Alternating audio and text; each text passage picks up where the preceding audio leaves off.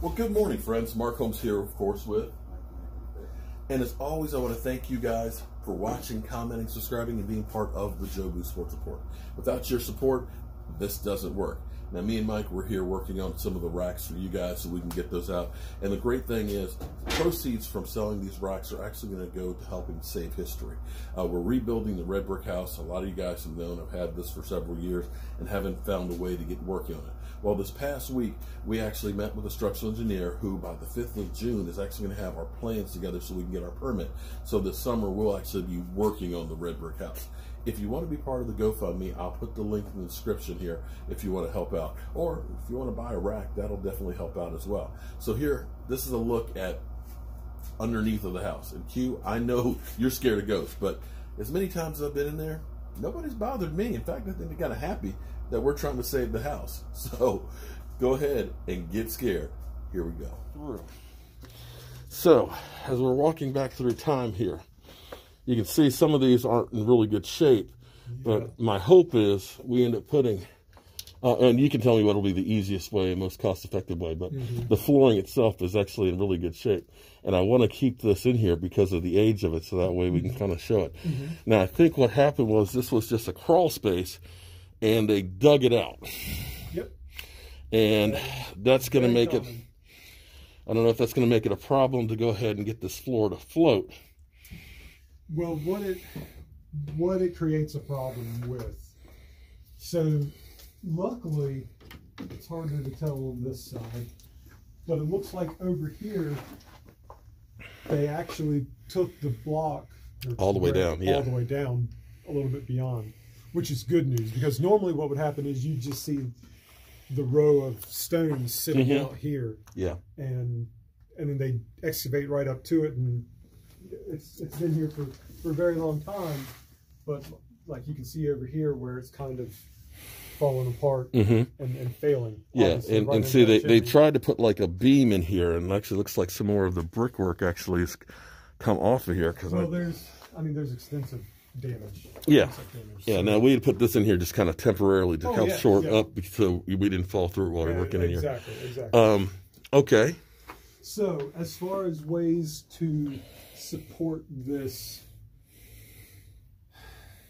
ideally, I would want to come down to here and come up. Right. I don't trust that shelf. That's definitely what I was thinking too, because I figured that's just going to crumble when we go into it. And that's going to give you a little bit more control. So you're talking joists through here. I think you have some options, because what you're going to end up with, what I'm seeing, is something running the length here, an LVL running the length here, dropped down. Right, and another one over here. Same thing here, dropped down, and then you're going to take your joists over top of it. Okay. Now, the most cost-effective way to do that would be conventional framing. Now, I can't say for sure, because we're going to have to cantilever the ways. Yeah, So I can't say for sure that we'll be able to do that with just 2x12s. You know, what are these joists? Yeah, they're 2 foot, so yikes. Well, if we have to take out a couple of them, you know, because there's a few of them that are in worse shape than others, and what we can do is we can make some other ones that are similar. What I'd like, I mean, 16 inches on center. This is thick enough to span 24 inches. So what you're going to be at, you can look at conventional framing, possibly at 16 inches on center, and then you may have to drop or shift it a little bit one or the other. Yeah. Or we could probably go actual 2 foot on center, but would need to do TJIs. Okay. Instead of conventional framing, and TJIs are going to be cheaper than LVLs. Using LVLs to span this would get pretty expensive, and not necessary. I don't think you're gonna want the LVLs as beams, and we can. Well, actually, thinking about it, do you care how many posts you have down here? No. As long, well, here's the thing. I want to hold up for another 200 years. Well, sure. So, yeah, I'm not proposing any. If we're digging a 16 by 16, spot for them, we can put the steel ollie columns? We can do that. So where I'm headed is we could build a wood framed wall with a smaller like strip footing, 12, 16 inches wide, going all the way down, and then you don't need LVLs. You're just framing out a wall on the inside. That's one option. And you can do that on both sides, or we can do the steel columns and LVLs. That's going to be up to you. It doesn't matter to me. We can get the same performance, the same. I think I'd rather do the LVLs and the steel columns. Okay. Set the footers and stuff in there to go ahead and carry it. It'll keep it a little bit cleaner up beneath here, I think, than if we build that whole wall. Because what I really want to be able people to see is I want them when they come back down in here to be able to walk in through time, because you're looking at these walls that were, this is handmade brick, made 200 years ago. Yeah. I wanted to be able to see these original posts. Now, I don't know what I can do to try and help preserve them for longer, just so we can kind of get an idea of what the construction would have been like at that time. Okay.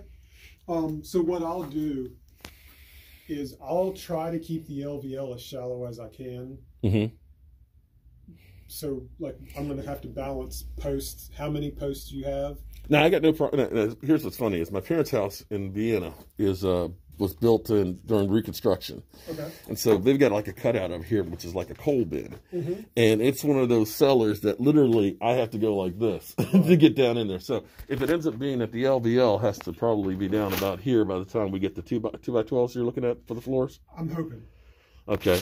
So that's putting that LVL down about here. That's okay, because what we can do is we'll just have to, hopefully we can get it close to where we don't have to block the door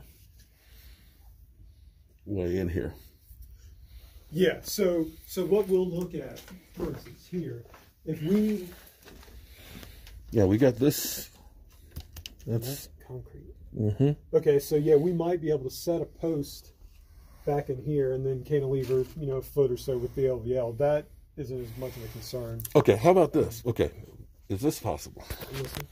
Since we've got this here, and basically we're talking about this expanse here, can we do just something separate here so that way we keep the entranceway, and then we start the LVLs right here and go all the way down the rest of the way? You know what I mean? Because if we end up putting that wall, so we're missing all of this, we're kind of blocking the doorway. Well, what you'd have to do is either angle it, so that's going to put you here, and then put you, it won't be too bad, but we kind of have to, so that's one option. The other option would be to put a short section here, and this could be 2x12 or whatever it needs to be in here, and then start, like you were saying, start your new one here and kind of have this one run long and this one run long. Yeah, if we started like right here with that one, we can get in and out, and like you said, if we can use that to support. I think for what little bit, and considering that joist is short. Right. That one's full length, but yeah, this is the old chimney, part of the fireplace. You're at a significant amount of load, and I think we can use this for just that little bit. And this would be another option, is to come in and just build a stud wall in this section. We can do it. Yeah, there you go. Yeah, that's easy. Because you're a couple of foot. Right up underneath of it. And you can leave it open, so you can still see. Just at 16 inches. You are the man. I didn't realize I had all this old glass back in here. Okay. So that's, thinking about it, that's the way I would lean here. And then you can start with your first column right in this section. So you'll be able to get in, and then you can run it straight back. And you column every 6-8 foot, whatever it ends up being. Okay. Running back into here. Yeah. So there'll be a little bit of excavation over there. Not a problem. To get down to some good grade. Now, that looks like that's been excavated and failed somewhat. Yeah. Over here would be just... Now this is where I would be concerned with how far down does that wall go down over in there, and how far would we be able to cantilever it? Because I think we'd probably want to stay away from... Well, because what I'm remembering is when they ended up working on the bricks on the corners, especially over here, basically there was no foundation footing. It was basically the bricks was right on the ground. So this is part of the original section of the house, and more than likely that's going to be the case over here as well. Yeah, so what we've got a few things to balance. What we're going to have to balance is how far, so we got number of posts and how far we can space them. That's going to be dependent on size of LVL we use. What's also going to be dependent on the size of LVL is how far it can cantilever back toward that hole. And like that looks like it's going to be the longest span. So that's going to kind of control, because I would rather not put anything on that. I agree. And I agree 100%. We're going to be stuck kind of in that corner as close as we can get without disturbing this existing soil, because at this point, you know, I'd be afraid of making things worse by sort of excavation into that.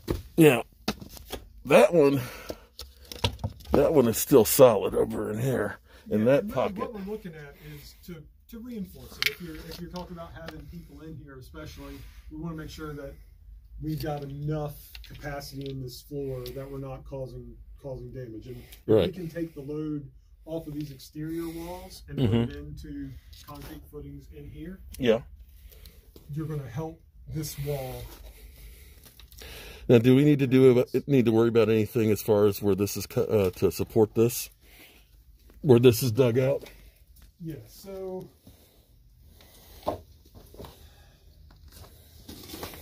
I don't like it. I don't either. You know, I'm not looking to do more work than I have to, but I got to make sure that we keep it safe. So what we're doing is we're taking a lot of weight off of this wall, which is good. And it's going to, you know, we're really just supporting this floor, we're not supporting the exterior walls, ceilings, things like that. Help, like, getting this ventilated a little bit, keeping it dry is also going to help. Here's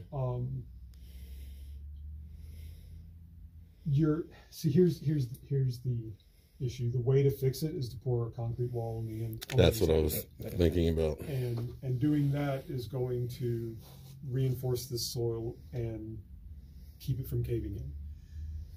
It can work double duty, as you can post up your beam from the top of that wall. So then you're talking about having a wall, concrete wall up to here, and then putting our beams up. Shorter post, even possibly a wood post instead of steel, because you're not definitely a wood post. You could probably do 4x4s or through there, but that concrete's going to be expensive. Putting it in. The other option is to keep an eye on it. Do what you can to mitigate other things like moisture and just. There's no other way really to reinforce it. I mean, you can do like soil anchors and stuff, but that's not going to hold. You'd have to put a lot of those in to make a difference. So basically, if we ended up putting a wall on here, how far down are we going to have to dig for a footer? Because that's the bigger worry, is if I dig a footing in here. Inside of here, when it's inhabited, you're not going to have to worry about frost heave as like you would have to worry about an exterior wall. So you could really come in and like you have to excavate that corner. But what I would do is just find my low spot in here and level it, and then level it out, and then you just have a strip footing through here. And again, you can post up every 6, 8, 10 foot, but you're going to have concrete up to here going across. Okay, so pour a footer on there and then build a concrete wall. So building a kind of like a retaining wall. And then it's also going to support this. That's probably like, okay, so that would be what I would call we'll call it the Cadillac plan. Okay. That is. How about the broke-ass plan would be? The broke-ass plan would be 6x6 posts on 24-inch square concrete footings. Maybe not even that big, maybe 16-inch square. I mean, again, it depends on post spacing, things like that. That's just sort of guesses right now on an LVL or 2x12s if we can make it work with 2x12s or TGI joists. I think that's the cheapest way you're going to be able to do it. Cost effective. Call it better word. Okay. Yeah, it's not even going to be cheap. Least expensive. Yeah. And what that will do is that'll hold the floor. That will absolutely support the floor. You won't have an issue with that. It's going to take weight off of your exterior walls, which is going to help maintain the stability of these, along with doing some other things in here, ventilating, just keeping it drier, because it's not all that bad right now. No, and it never has been. It's actually been I'm actually pretty amazed because, you know, you can see a lot of the wooden stuff that's been in here that moisture has not done anything to.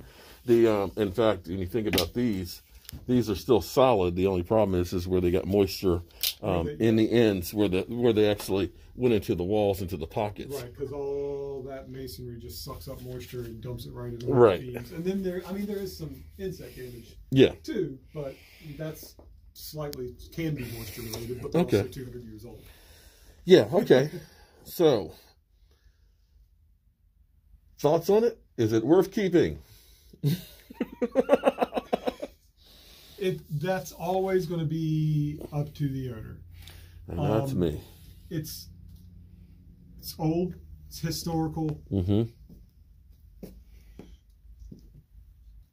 I have a friend that lives in Port Republic that has a house that predates the Civil War, and it was used as a hospital. So it has in his dining room, he's got like initials carved with dates, 1863, 1860, things like that. And that's really, really cool. Yeah. And so, like, he redid it, but he left those things exposed so you can see. He is a contractor, and every time I talk to him, I ask him, how close are you done? And that number always changes. He's never done. Oh, I'm never going to be done with it. This will be a labor of love. This is something that you will probably be working on until you either die or sell it. And you know, obviously things will get much, much better, and then you'll just be doing little things here and there. It will require some maintenance, and you know, other things are going to go wrong. And as you fix one thing, you're going to realize, oh wow, okay, yeah, we've done this now, so now I need to do this. Knowing that, you kind of have to think about, all right, well, this isn't going to be cheap. This isn't going to be something that is going to be over quickly necessarily. This repair we're talking about, this is the worst of it. Surprisingly, the second floor is actually pretty good. This in the kitchen, that floor, but you know, the rest of it, once you get this part squared away, then the rest of it gets to be basically a lot easier. It's reparching the walls and things like that. There's some we got to make some more lime mortar and repair some of the mortar and stuff in there, of course, so that way you can still breathe, but that's not so bad. Yeah, I mean, like I said, can it be done? Absolutely. Will it be prohibitively expensive? No, I don't think so. Nah. If you didn't have a plan for it, you're like, oh yeah, it's something I'll just do and it'll be fun. I don't know that I would do it. But if you have a plan for what you want to do with it, if there's any sort of historical value. It is the third oldest masonry school in the country. It was originally built by a Revolutionary War soldier who took his money and decided, I want to educate people. It became the Lee Lodge Masonic Temple after the Civil War, and the Battle of Waynesboro came through it. So there's a lot here to want to keep, and it's a worth at least taking a run at. Okay. All right. Think. So if you can do the drawings and stuff, that'll get me the permit on it and figure out what'll be. Sometimes the cheapest price isn't the cheapest price. I want to. Well, no, I've learned that a lot of times. Okay, that's going to be cheap, but then you're going to have to go back and redo it. I want to make sure that the flooring system is real good. I like the idea of instead of building walls, I'd rather go ahead and put posts in there and be able to build it out from underneath of there. If we can go ahead and do the short wall over there, that would be great. And if you can design that one so I can get a building permit, then we're good to go. Yeah, we can do that. We can definitely do that, and get you some drawings on what needs to be done. Okay. What we'll probably do, and I'll take some pictures and take some measurements here in a minute once we're through talking. But we'll get you a plan view, kind of looking down on it. This is where your stud wall is. This is where your posts are going to go, and then we'll do a typical section of like the post up to the floor joist, and we'll run those floor joists up to the existing exterior walls, but not through them. Not through them, right. So what you may end up needing to do, and you may want to consider putting some sort of blocking or something like there where the log is completely deteriorated. Just filling that in with something. I'm a woodworker, so what I might do is basically I can go through and like I have ones that are messed up, I can kind of cut out that section and make a new one and splice them in there together. Yeah, you want to. So it looks like the originals and things, because you know I want it to look when somebody comes in here that they literally feel like they're walking through time. So yeah, that would be a nicer way to do it. See, those are okay, and it's just the kind of end. So if I go in, I can kind of dovetail cut into those, get the other piece slid in there, and then that way you can see where it's been and put into that'll it. Help support the end of that floor. Okay. Is really what we're looking at, is what I'm most concerned about, because the outside floor is fine, but the exterior wall is what I want. Well, the other thing I can do too is, because I've got my brick mason, he can come back out. I've got some of these old I forgot what the Williamsburg bricks is what they called them. He can come back through and he can actually redo some of the stuff that's around here. That's the bricks and stuff have kind of crumbled a little bit there. Yeah, and help. Yeah. So then the other option would be to just brick those back in. Yeah. Yeah. So you've got some choices there. And it sounds like you were already kind of looking at that, so that's great. That's all that I can really think of offhand. Okay. All right. Well, I'm gonna let you go ahead and get to doing your thing. But how long do you think it'll take to do the drawings for? A couple weeks. A couple weeks at the far end. I'd say we can probably, what's today? Thursday. Mm-hmm. We might be able to get you something by next Friday. Oh, well, Monday's a holiday though, so you're good. You're good on that one. Okay, so that's great timing. Not next week, but the week after. That would be fantastic. We can get you, and then I can get it down to Waynesboro and get the permit for it, and then we can start coming down and getting started on this. Okay, that sounds like a winner. All right.